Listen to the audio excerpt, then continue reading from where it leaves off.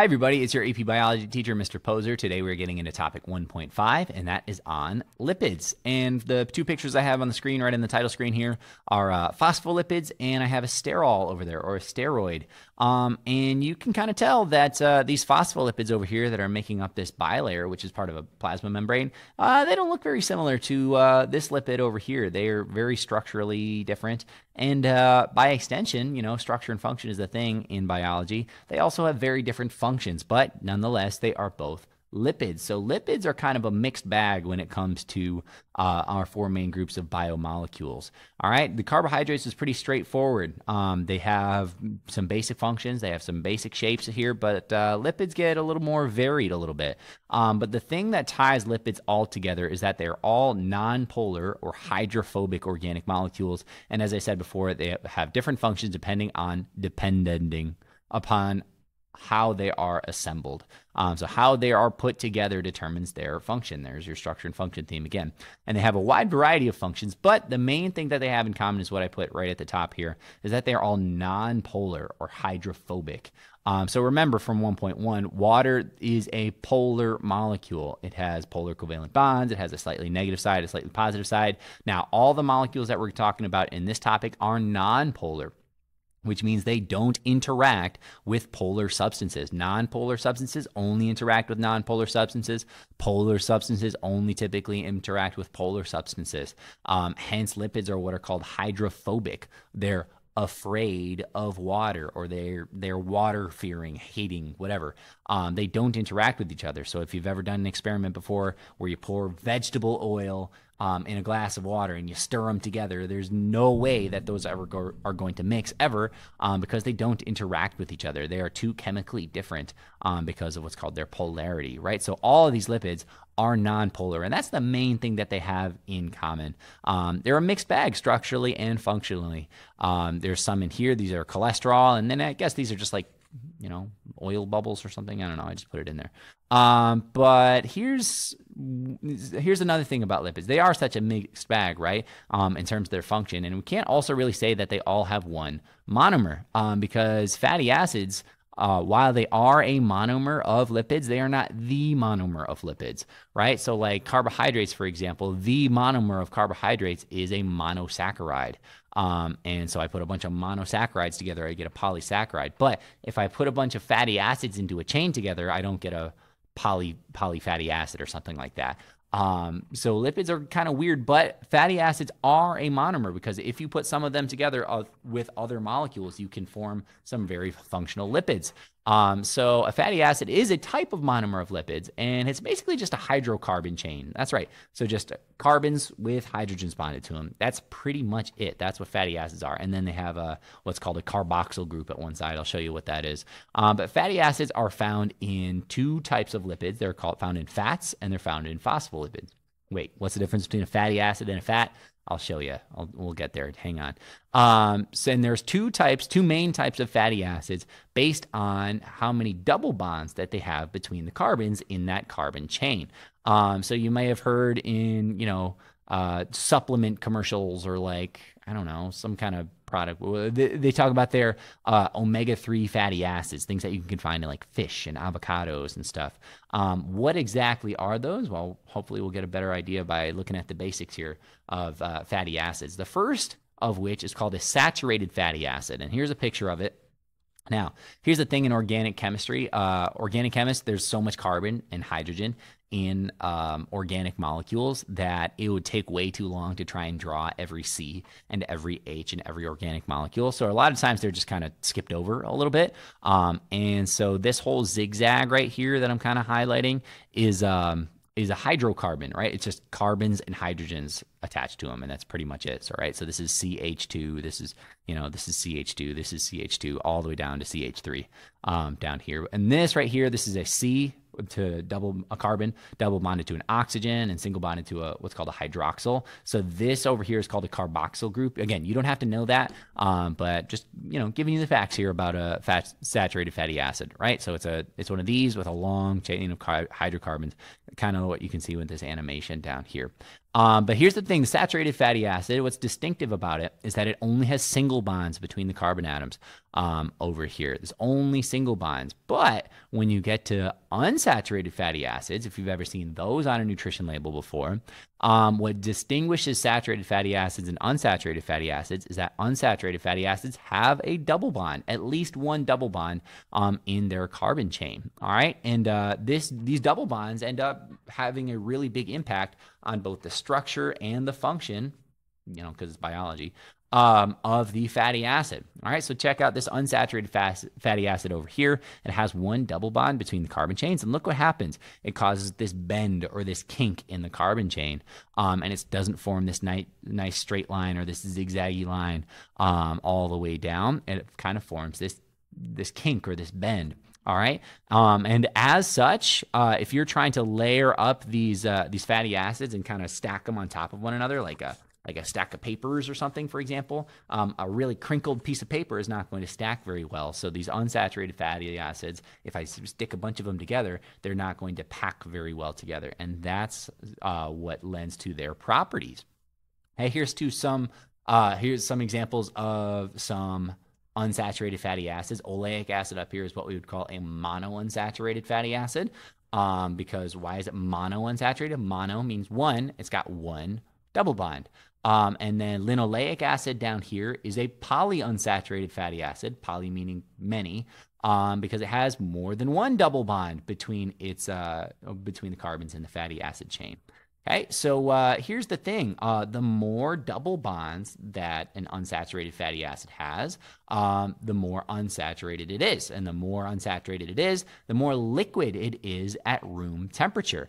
So like I said before, bends or the kinks in the carbon chains prevent the packing together of the fatty acids. All right, try to imagine like a straight piece of paper, like a saturated fatty acid is going to stack very nicely. But if it's all bent and creased and that kind of stuff. And that's what those double bonds do. So because they don't pack together very nicely, they tend to be more liquid at a room temperature. And I'm going to go on a little bit of a sidebar here, but this is also why unsaturated fats tend to be considered the healthy fats versus saturated fats tend to be the unhealthy fats. All right, because saturated fats tend to be solid at room temperature, while unsaturated fats tend to be liquid because of their double bonds. Now, this is the question that I pose to my students when we're talking about this. What would you rather have running through your arteries? Something that tends to be solid or something that tends to be liquid? Well, you probably want the thing that's going to be liquid, right? Because your blood has to flow from your heart to your lungs to your brain and everywhere else in all your muscles, etc., in your body, right? So it's probably better to have liquid in your blood than solid in your blood, which could block it up and cause problems. So that's why, generally speaking here, unsaturated fats are the way to go. You want those double bonds to prevent those lipids from packing together and forming solids. Okay, speaking of which, so fatty acids are a monomer. They're not the monomer of lipids, but they are a monomer. And in fact, if you take three of these fatty acids, and you put them together and you attach them to a molecule called glycerol. Again, this is not on the exam, but I'm trying to be precise here.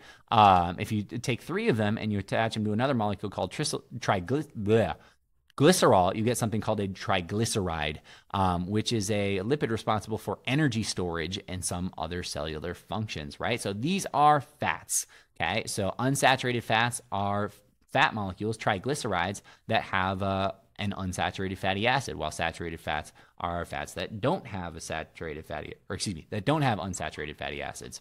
Okay, but either way, all right, here's three fatty acids over here represented by these R groups. They're responsible for energy storage, okay, and in some mammals they provide insulation, like my friend the walrus over here. He's got blubber to help keep him warm. Okay, so that's another big function of fats for some mammals. Okay, but the main thing is energy storage. Now, another type of lipid that has nothing to do with fatty acids, because it's not made from fatty acids, are steroids. And steroids are lipid molecules that are used to make hormones.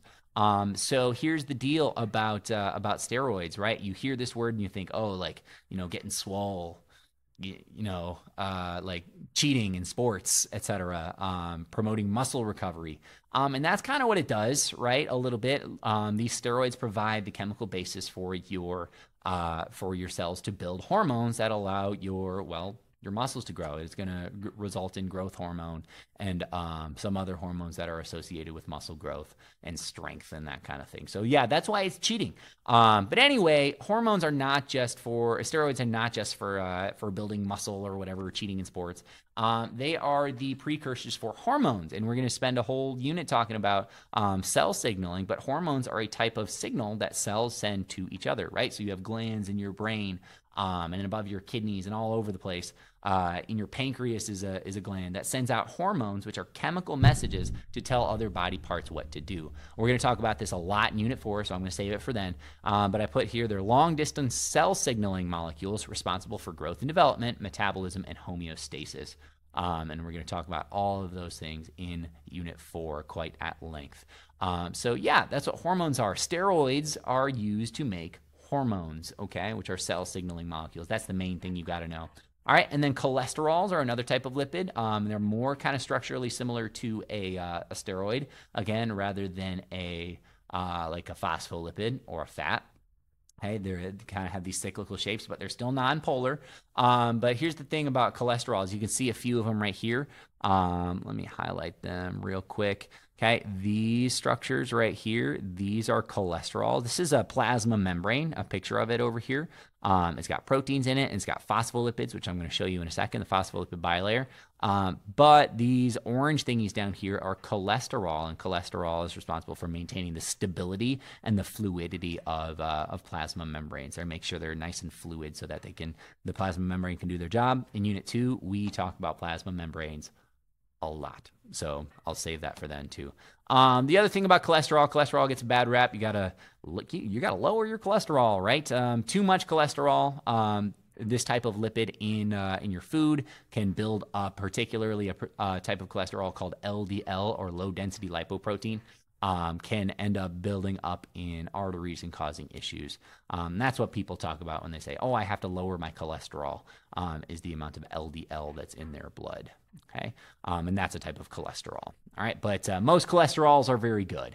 All right, and that's their main job. All right, so the last type of lipid that we're going to be talking about are phospholipids. And again, we're going to talk about these quite a bit in Unit 2, so I will save a lot of the conversation for then. But these are lipids that, when arranged in a bilayer, they form plasma membranes, and membranes do a whole lot of stuff. And again, I'm going to save that for Unit 2. All right, but here's 2 fatty acids right down there. Okay, these can be saturated fatty acids or unsaturated fatty acids. And then you have a phosphate group up here. All right, I'm going to just put PO4 right there. There's a phosphate group at the top of it, all right, and that gives it some pretty interesting properties. And when you put them together like this, you start to form a plasma membrane, which is an incredibly important part of a cell, part of a whole lot of different organelles, and yeah, very important to life on Earth. All right, so those are phospholipids, and that's a super important type of lipid that we're going to be covering a lot in this class. All right, so in case you missed anything or I missed anything, here's everything written down. Once again, this is a recap. Lipids are hydrophobic organic molecules that contain carbon, hydrogen, and oxygen, and in phospholipids, phosphorus. And they have a variety of functions. We can't just say that they all do one thing. Fatty acid monomers can be saturated or unsaturated. It's not the only monomer, but it's a monomer. Saturated fatty acids have no double bonds in their carbon chain, and therefore that makes them nice and straight and straightforward. But unsaturated fatty acids make them kind of have a bend or a kink in them because of double bonds in that carbon chain. Okay, and more double bonds cause more bends in that chain, and therefore it makes it more liquid at room temperature, and that's why it's considered to be the good fat, because it's liquid and it won't build up as much. Fats are primary energy storage lipids, and they're also used for like insulation and some other cellular functions. Steroids are the precursors, or in some cases they are lipid hormones that support many bodily functions, physiological functions. Cholesterol is a type of lipid that provides stability and fluidity for cell membranes. And then finally, what we just spoke about were phospholipids, which are lipids made with fatty acids and contain a phosphate group, which contains the element phosphorus, and they help to form cell membranes. They're the main piece of cell membranes. All right, that should be it for 1.5. We are going to get into nucleic acids next for 1.6. Let me know if you have any questions, and we will see you next time.